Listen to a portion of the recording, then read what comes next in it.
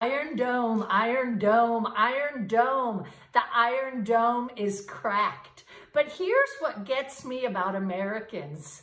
Don't you ask what kind of Iron Dome we have here? And did you know that in 2019, the US of A purchased 2 Iron Dome batteries from Israel? One is in Guam and one is in Washington State. And both are completely inoperable because Israel refuses to release the underlying source codes. Now, what kind of ally is that? But seriously, Americans, why are you still supporting a rogue counterfeit country that does not support you just because a Zio agenda told you they're your ally and friend? When they've killed Americans on the USS Liberty, they tried to kill us in Egypt in the Lavon affair.